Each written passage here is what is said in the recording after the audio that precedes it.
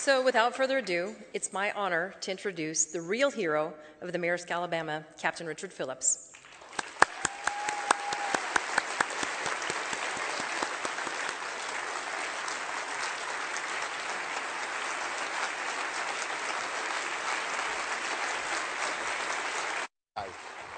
Thank you.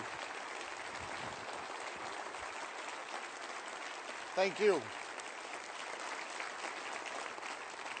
Thank you. Well, that's a tough act to follow, Hollywood. But I'll try and do as I can. It was hot. I was nervous. Heck, I was scared. I really didn't know how it was all going to turn out. But enough about my wedding day.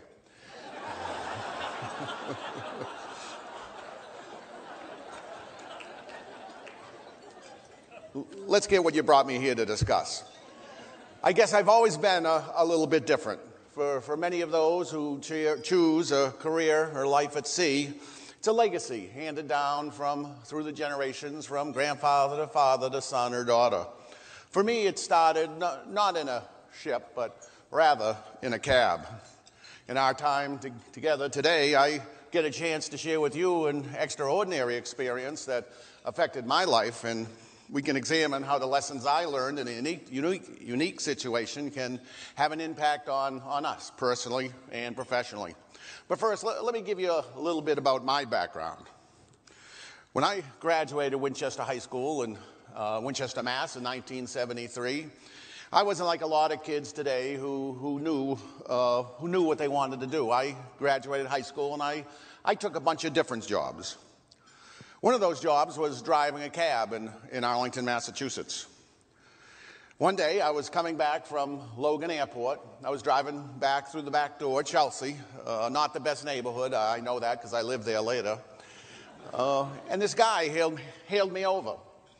I'm driving by, I pulled over, picked him up. He was wearing a leather coat, collared, button-down shirt, shined leather shoes, and pressed dungarees that impressed me in 1975, so I picked him up. He got in the cab, and I asked him, where do you want to go? And he said, I want some action. And I said, what kind of action are you looking for? And he said, I'm looking for broads, and I'm looking for booze. I had taken him to the combat zone, the red light district in Boston. I don't recall how I knew where it was. Probably one of my friends told me. It was only 10 o'clock in the morning, so I started talking to him. And I asked him, what do you do? And he says, I'm a merchant mariner. And I said, what's that? And he said, I'm a seaman. I work on ships. And I asked him, that sounds interesting. Do you like it? And he says, oh, yeah, I like it. When we arrived at the combat zone, when he gave me a $5 tip for a mere $5 fare, it begat yet another question for me. How would someone like me get involved in the Merchant Marine? He gave me an address. I wrote away to it, but I never heard back from him. A few months later, my brother Michael went down to Massachusetts Maritime Academy. He was just getting out of high school. And he told me that, they don't really shave your head when you go there. You don't really have to wear uniforms all the time or suffer the discipline and endure the discipline of a Navy enlistee do during basic training. So I enrolled. Upon entry into the academy, I learned many, many things. But the first thing I learned that my brother thought lying to me was funny. However, with much shorter hair and significantly more discipline, I took to the sea for the first time, and I knew that I was hooked. That's what I wanted to do. I graduated in 1979, and I spent the next 12 years on various types of ships, gaining the experience and taking the tests necessary to raise my license to an unlimited United States Coast Guard captain's license. In 1991, I became a captain. Like a lot of captains, I work 90 days on a ship and then spend 90 days at home. As you can imagine, this creates quite a different home life than many of my neighbors, or indeed many of most of you. For example, how many have you said to your spouses, honey, we got to make a decision here. I got to go back to work in December. Or when I go to work, I hand my wife a honey-do list, And when I return, she gives it back to me with more on it. Of course, it does have its advantages. While many people deal every day with rush hour traffic, morning and afternoon, all I have to do is climb a ladder or roll out of the rack, and I'm at the office. Now, as many as you know about my background, so let me share with the three major points I'd like to talk about today. They're not just based on my experience with pirates, but also from my being a floating CEO, if you will, of a 17,000-ton ship navigating highly changing seas with a varied and diverse crew. The 3 points I want you to know are, 1, you are much stronger than even you know. Second, the only time that all is lost is when we choose to give up. And third, a dedicated, motivated professional team can overcome most any obstacles or solve most any problem. Let's go ahead and begin our voyage. I had left Burlington, Vermont, and then I flew to Washington, D.C., then over to Amsterdam, down to Dubai, United Arab Emirates, over to Muscat, Oman, and 39 hours later, I ended up in Salalah, Oman. Many people ask me if there was anything different about this voyage of the many of the multitudes of trips I've taken through the years. And while I was leaving to go to sea, my wife was taking me to the airport. She's an emergency room nurse, and she was running late. So when she took me to the airport, she actually just dropped me off in front, and we said our goodbyes there. It was the only time that we didn't actually walk into the terminal or the security station and say our goodbyes. Don't get me wrong, I don't think this had anything to do with what happened later in the voyage. However, part of my extraordinary motivation to survive at a later point was based on my belief that my wife would continue to say to herself, why didn't I walk him into the security station as I've always done? I was worried that she would play that casual moment infinitely in her mind if I didn't make it back. Well, after flying halfway around the globe, I joined the crew of the Maersk Alabama in Salalah, Oman on March 31st. I went through all the procedures normal in the turning over of a ship from one captain to another, and then we got underway for Djibouti. During the first full working day, I really focused on one of the main things I think a successful leader must do: hope for the best, but plan for the worst. As a leader, I'm not really interested in seeing anyone on my team fail, but I certainly want to, if we are going to be unsuccessful, I certainly want it to be while we're in a practice or training situation rather than while the real situation is facing us. When things are going just fine, it's certainly easy on a ship to do what we call become fat, dumb, and happy. Back on the ship, pirate activity in our area was on the rise. I had always told my crew it's not a matter of if, it's a matter of when. And the cavalry wasn't going to be able to ride to our rescue, but I thought we could handle it if we trained, if we were prepared, if we planned for the worst. One of the first things I noticed when I took over the ship was that security was kind of lax when I got on, so I decided after a couple of days that we'd have an unannounced security drill at 9 in the morning. As a captain, I'm only required to do these quarterly, though, as I said, it's better to plan for the worst. As a captain, I also believe it's highly important to be creative in these situations. Training gets you through what you've experienced before. Creative approaches and imaginations will get you prepared for what you have yet to experience. At 9 a.m., I'm on the bridge and announce to the bridge team that there's a small boat 100 yards away with 4 armed men coming at us in a hostile manner. That drill lasted about 10 minutes in the critique where everybody gets together and discusses what went on and problems they had lasted about 3 times that long. When we found problems, as we did after every drill, some people didn't know the signal for a security alarm or a pirate attack. Doors that should have been locked, like the doors to the engine room, weren't.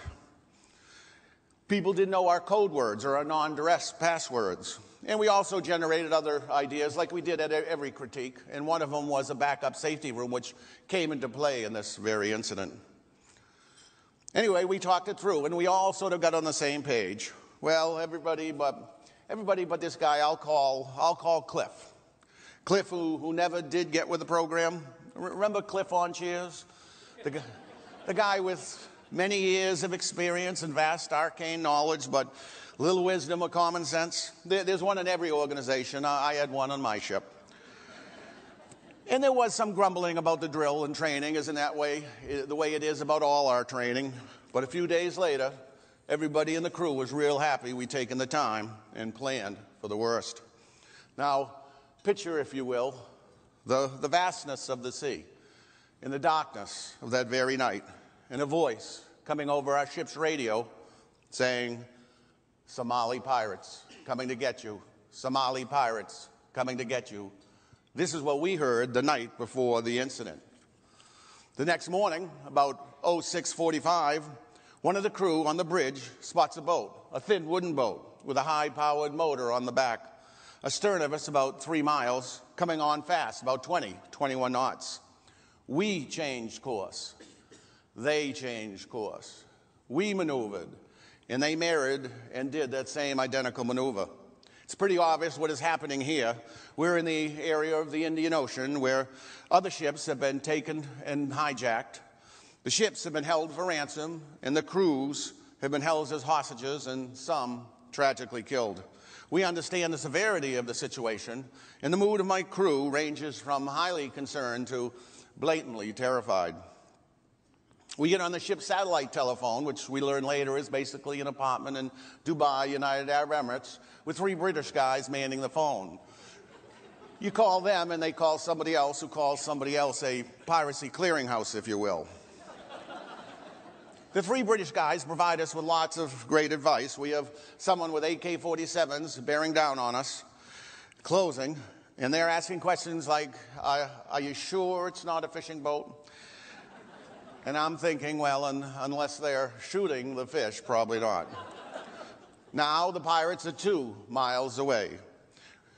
We start getting our flares out, ensuring the doors are locked down, starting to account for some of the crew.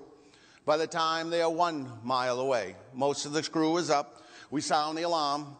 We got this crew positioned to get to the muster room and back to the safe room. At a half mile away, we get the flares ready, and the fire hoses are charged and flowing over the side. The pirates keep coming closer. The 3rd mate starts shooting flares at the boat, trying to give them a problem, perhaps catch the boat on fire, and pretty soon I'm shooting flares at the boat also, hoping to give them a problem. Earlier I mentioned that one of the 3 points is that you are stronger than even you know, and it's at this part of my adventure with these pirates that it first came into play.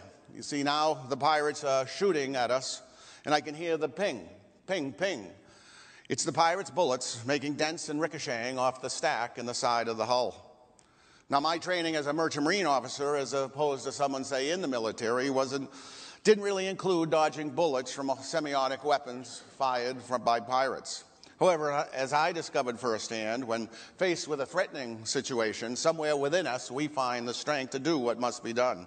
And while I was the one who had to realize it on that day, I'm just as confident that you would have and could have done exactly the same. On the ship, we continue evasive maneuvers, but we can't shake them. They come up alongside of our ship. One of the guys in the boats is firing his AK-47 up at me on the bridge wing as I'm shooting flares down at him, trying to give him a hard time, when another pirate in the boat grabs a ladder, picks it up, puts it onto the side of the ship, and starts climbing onto our ship. By this time, it's just me, the 3rd mate, and another sailor on the bridge. Thanks to our planning, most of the rest of the crew is hidden below in the safe room. The chief engineer and engine crew are hidden in the engine control room and after steering, where they can take control of the ship by bypassing the bridge controls. And because of our training and drills that we talked about earlier, the doors that should have been locked are locked. We've prepared for the worst, and while the yet has yet to happen, we're as ready as we can be. One by one, the 4 Somali pirates climb aboard the Maersk Alabama. I don't know if they all planned to come on our ship as they were designing their missions. My guess is they failed to exercise the precise procedures that we had. In fact, I'm pretty certain that they had not gone through significant training. for their mission. I know this because their boat got damaged and overturned. They lost their ladder when they boarded us, and the boat and the ladder started sinking pretty rapidly. You don't have to be a sailor to know that a sinking boat is never a positive development on the high seas. However, now the 4 Somali pirates are all aboard the Maersk Alabama, and they have no way off our ship.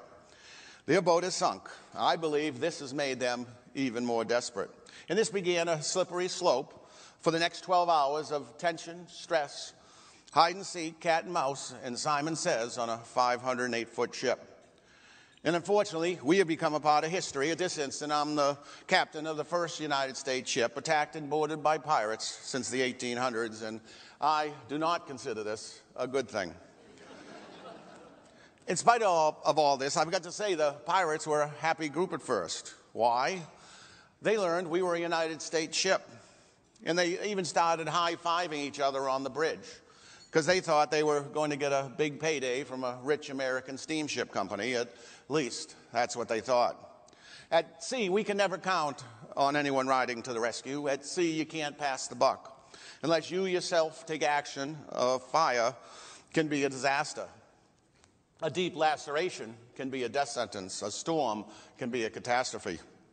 You've got to be able to take emergencies head on, whether it's a broken bone or a pirate attack. The pirates were happy at first, like I said, and they made nice with us. But they soon discovered they had this one big problem. There were only 3 of us on the bridge with them, the 4 pirates, me, the third mate, and a sailor, and they couldn't find anybody else. And the Maersk Alabama was now no longer moving, it was drifting. They told me to make the ship go. I told them I can't make it go. They started to get mad. Make the ship go or we'll shoot you and the crew. I say I can't because you broke it. I had to be strong enough to convince them that their problems were their fault, not mine. They're getting madder. Where's the crew? Where's the crew? They constantly queried me. And I'd answer, I don't know. I'm here with you. I don't know where they are. Then it was order the crew to come up here to the bridge now or we'll shoot you and the 2 crew. I did what I was told. Thanks to the security drill, though, the crew was aware of the safe or non-duress password. In other words, unless I said this safe word in my orders or direction or instructions, everybody in the crew knew to stay in hiding. Like playing an adult game of Simon Says. Well, almost everybody knew. There was a knock, knock, knock on the bridge door. Remember Cliff? The guy who never gets the memo? So now there's 4 guys with the 4 pirates on the bridge of Maersk, Alabama. After a while, the pirates have me lead them through the ship looking for the crew. On 4 different occasions, they constantly ask me, where are they? Where are they? And we'd go through the ship. We'd go through rooms and see cupboards and blankets thrown on the deck. We'd see clothes hurriedly thrown on the deck. We'd go through the galley and we'd see the coffee made, the bacon already made, the melons cut. It was really a Marie Celeste moment. And they constantly ask me, where is the crew? Where is the crew? I don't know. I'm here with you. Then they take one of my sailors with one of the pirates to go find the crew. Once the pirate and the sailor go down below, my sailor takes them to the engine room, and my crew and the sailor take responsibility. They take action, and they take him as a hostage, the leader. So now there are just 3 pirates on the bridge with two of my crew and me. This dance goes on for about 12 hours. They threaten. They demand information. I keep saying, I don't know. I'm here with you. I don't know where they are. They keep getting more and more worried about the pirate, the leader, who's gone, and the Maersk, Alabama keeps drifting. Throughout this whole process, I'm very clear about my responsibility. Protect my crew, my ship and cargo. I'm trying to figure out ways to do just that. As I discover strength in me that I really wasn't certain I had, and as I grow in pride about my crew and the strength and resistance that they are displaying. So we keep talking, the pirates, the crew and I, and we keep talking, and we finally come up with a solution. We'll help them get onto our rescue boat since they sank their boat when they boarded. Then we'll give them back their guy for me, and all 4 of them can steam off to Somalia. As it turned out, our rescue boat broke down, so that's how we wound up getting on a lifeboat. Now, this is the part of my talk where I have the pleasure of clearing up one of the biggest things the media got wrong.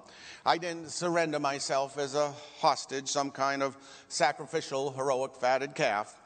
I believe that my major responsibility was to get these pirates off the ship. I knew if I went with them, they could never get back on the Maersk Alabama. They had lost their boat and their ladder. And that would mean that my crew, the ship, my cargo, my responsibility would be free and clear. In spite of everything that I had learned in my training as a captain, that I should have been the last person off the ship, I believe that that was the best way that I could protect my crew, my ship, my cargo, and ironically myself. The best thing I could do was get these pirates off the Maersk Alabama. Somehow I knew that was the best course of action. The fact is, without the assistance of one crew member to get the boat into the water, they couldn't leave the ship. I decided that that crew member would be me. The deal was I would get them underway, we'd get off the ship, and then we'd go back to the ship and exchange their missing fourth guy, the guy they actually have in Terre Haute, Indiana prison right now, the leader, and we'd return him for me. We'd all agree that their attempt had failed, and we'd make the exchange. In all honesty, I knew there would be a chance that they might not let me go, but then I'd only be responsible for one guy, me, instead of all my crew. And I've always considered myself a lucky guy, not especially intelligent, brave, or any of all that, but I liked the odds with just me. So for me to leave my ship and to get on that lifeboat with the pirates wasn't surrender, nor was it something that I view as an act of heroism. It was my strategy, my action plan. It was my duty. And that's the way it played out. I helped them get off the Maersk Alabama. They got their missing guy back, their leader, and then they didn't let me go. It's another lesson I learned. Never trust a pirate.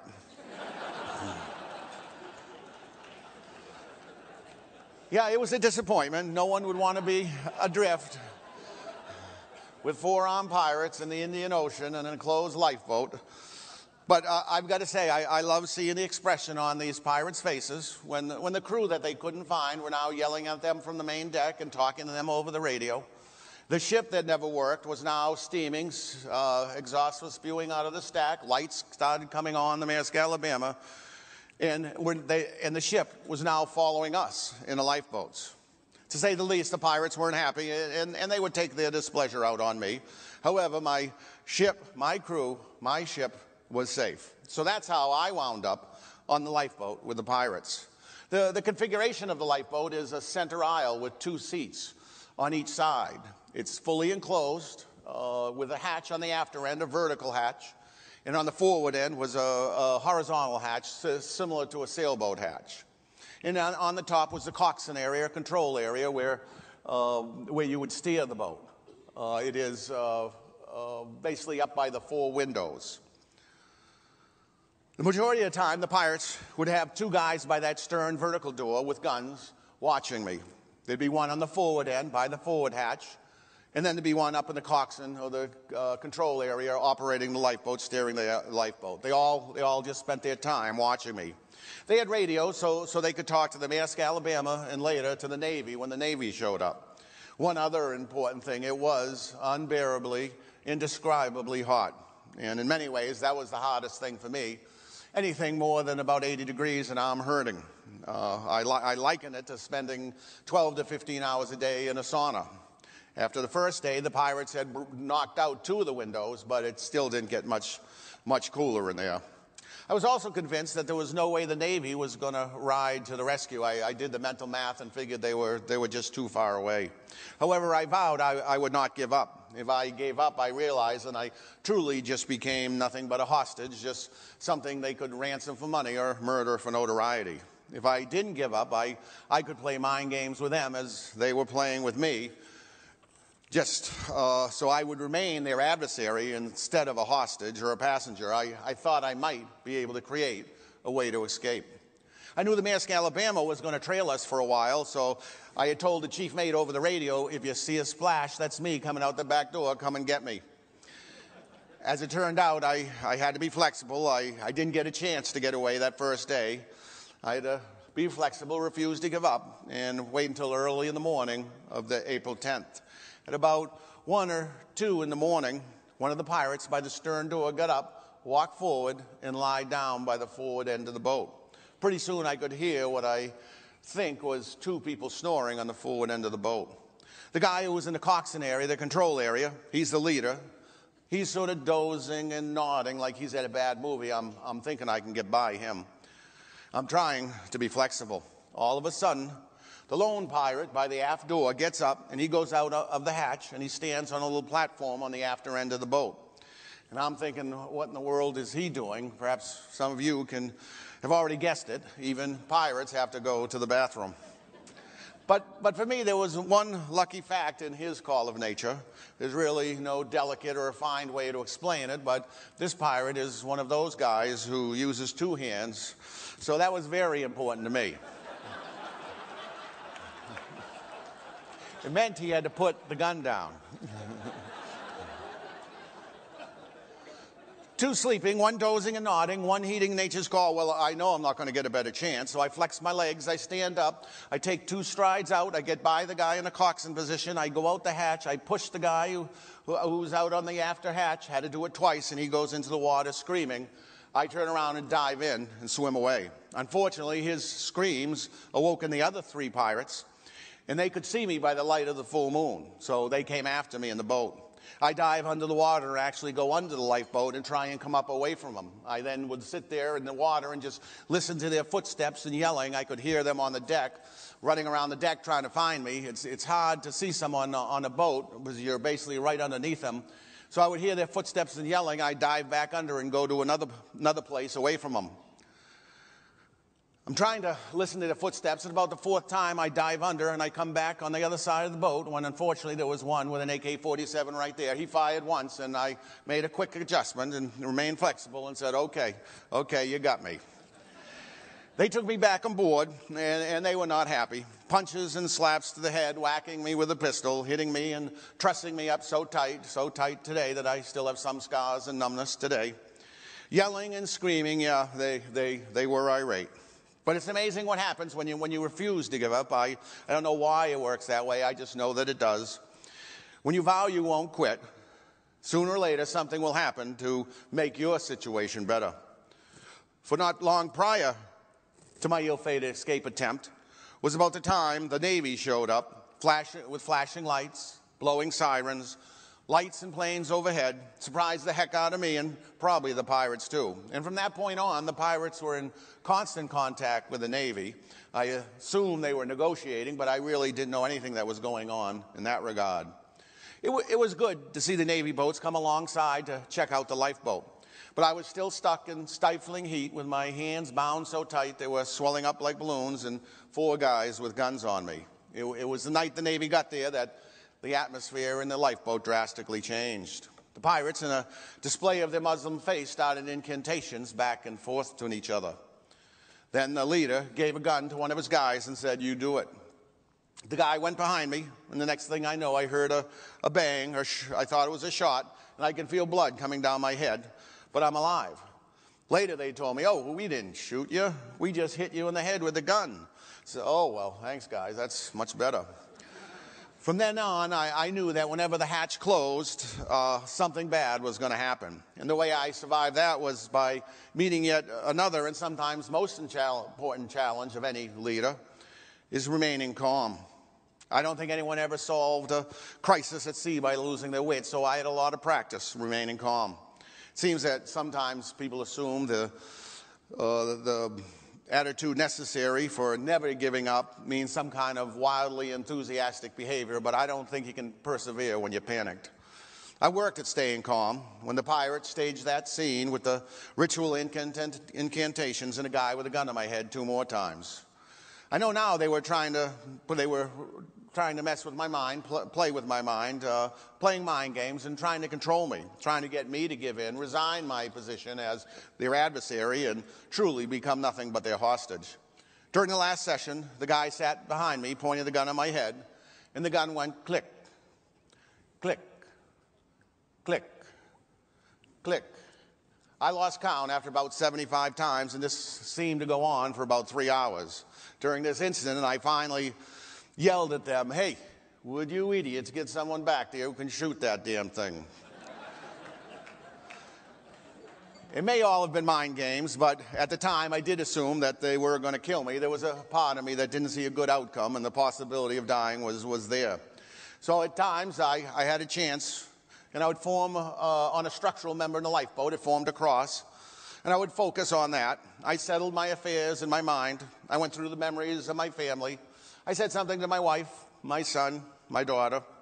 And I always said that if I could look back and look at my life and laugh, that would be a sign of a good life. And while I believed I had been blessed with a good life already, I would prefer a different ending. I realized that I never prayed for rescue. Instead, I prayed for the strength and patience. I asked God to give me the strength and patience to deal with the situation as best I could, and that I would have the strength to never give up. For as long as you don't give up, you still have a chance. When you're trying to stay calm, a little faith does help. The fake executions were just one of the things they did to mess with my mind. They spent untold hours upon hours having me tie and untie knots. They constantly were reminding me that American sailors were vastly inferior to Somali ones. And they would even remind me that my family would miss me when I died, as if it was a foregone conclusion. They even told me that they were actually working for the United States Navy and also for my company, and they were just testing my security. And we even had this conversation about how when we arrived in Somalia, they would take me to the movies and have me meet one of their girlfriends' mums. It all made me a little mad, and it also made me even more determined not to give in and not give them the pleasure of seeing me give in. So I'd play with them too. I would not give up, and as long as I was in the game, I thought I had a chance. This went on for an intense heat for 3 more days. My world was pretty much what I could see out that aft hatch and what was inside the lifeboat. I could see the Navy presence through that aft hatch, and they came by in boats a few times to eye me for signs of life, give us some batteries, give us some water and food. I could hear the helicopters overhead and even catch glimpses of them through the overhead windows. And as the days passed, I could see the pirates were starting to get tense. The Navy presence, I think, was starting to spook them. I think that's why the leader, the guy they have in prison now, decided to leave. He was the smartest guy, and he had somehow figured the odds had changed against him. He had bailed on his buddies, given up and quit, I think. Obviously, there was a lot going on I didn't know. I didn't know anything about the negotiations between the Navy and the pirates. And I knew the U.S. Bainbridge had taken the vessel under tow, but I didn't know why. I just knew all I would do is I wasn't going to give up. I was troubled that my wife would always regret that she didn't drop me off at the security station instead of walking me inside. I just vowed I would never give up. I might die on that boat, but it would be because the pirates had taken my life, not because I was going to quit and give it in. The 3 pirates remaining on the lifeboat were wondering about the leader, who they believed was still negotiating on the Navy ship. But by Easter Sunday, I was really sick of all the pirates' crap. I had gotten badly dehydrated that day. They even started giving me water again. I drank about a gallon of water, and I was starting to feel better. They untied my wrist for the first time since my failed escape attempt, and I started to get feelings in my hands. I undid the bindings on my feet, and then I stood up and told them I could not and would not take them anymore. I was going to jump in the water to get cool. They started shouting at me, "Sit down, get in your seat, sit down." I said, "I'm out of here," and then I gave them very basic instructions on what they could do to themselves. One pirate grabbed my waist, the other grabbed the leg. I took 1, maybe 2 steps forward in the lifeboat when all of a sudden, the young pirate with the wild Charlie Manson eyes, I call him, fired a shot into the air. I knew the sound of an AK-47 very well by now. It's impossible to describe how loud that is in a small enclosed lifeboat. And I stopped, as they told me, and sat back down. However, I think that shot also scared the other pirates as much as it scared me. The 2 guys in front started yelling at the guy in back, "What did you do? What did you do?" Then we heard a voice from the Navy say, "What's going on in there?" See, they were worried about the Navy, how they would react to the shot. You see, if I was killed, I was their shield as well as their hostage. If I was killed, there was nothing to keep the Navy from storming the lifeboat and killing them. As long as I was alive, however, they believed the United States government would do absolutely nothing. I was still drained and I'm still fed up, so I actually turned around in the center aisle, and I was going to lie down. I'm facing forward in the lifeboat as I see two of the pirates to go up, stick their heads up the forward hatch to allay the Navy. And they stood up and said, okay, no problem, no problem. At the same time, the third guy went back to the coxswain area, and he's by the windows sitting in the coxswain area. That's when I heard the shots, and I dived down as low as I could go. Basically, what I thought was going on was I thought it was a tough Sunday that we had in the ship on the lifeboat, and I thought they were shooting at each other from each end of the lifeboat. So I have my head down, I'm yelling, "What the heck are you guys doing?" There was a bunch of shots, not just the three that you heard about. One of the SEALs told me later that they kept firing in the lifeboat to make sure that the pirates would not get to me. They knew where I sat when they came by to eye me for signs of life, and I stayed in that seat. So they knew exactly where I was, and they shot around me. It seemed like it went on for a long time, but it was probably only 1 or 2 seconds. I got debris sprayed my face when it started. The pirate in the coxswain seat, when I picked my head back up, the pirate was on the deck, and he was taking his last gas. I knew he didn't have long, but you could tell he was on his way out. And then there was just silence. After days of constant taunting, heat, and torture, there was just nothing. Finally, a voice says, "Are you all right?" It's an American voice. And then he came down from the forward hatch. It was a U.S. Navy SEAL who slid down the tow rope to come to my rescue. Even then, it really wasn't until I was in the Navy rib boat alongside the Bainbridge being hoisted up to the main deck that I realized, hey, I'm out of there. I'm safe. I'm alive. I made it. And the real heroes of this story are those Navy SEALs who risked their lives to save mine. The dedication they have to one another and the precision with which they execute their missions proves beyond any doubt that a dedicated, motivated professional team can overcome or solve most any problem. We have things in common, you and I. We both constantly face challenge and change. Whether it's on the seas I encounter as the captain of the ship, or the changing seas of business and economy, we're all riding on ever-changing waves.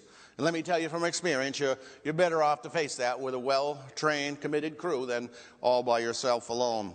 Let's face it, there's only one simple reason that I'm here today, enabled me to continue to live, to share time with my family and friends, for the great privilege of addressing you, a team of dedicated professionals who did what it took to get the job done. And this has an important lesson for all of us. These aren't easy times. They're tough, they're challenging, and they're changing. Yet I have a faith in you. See, I know from experience that you are stronger than you realize, and if you commit yourself to see it through, to not surrender in the face of adversity, and to unite with your colleagues as a dedicated team, then you too can overcome any obstacle you face if you just do as the old poet said. When you're up against a trouble, meet it squarely face to face. Lift your chin, set your shoulders, plant your feet and take a brace. When it's vain to try to dodge it, do the best that you can do. You may fail, but you may conquer. See it through. Black may be the clouds about you, and your future may seem grim. But don't let your nerves desert you. Keep yourself in fighting trim. The worst is bound to happen, in spite of all that you can do. Running from it will not save you. See it through. Even hope may seem but futile when with troubles you're beset. But remember, you're facing just what other people met. You may fail, but fall still fighting. Don't give up whatever you do. Eyes front, head high to the finish. See it through. Thank you, and may God bless you with calm and prosperous seas. Thank you. Thank you.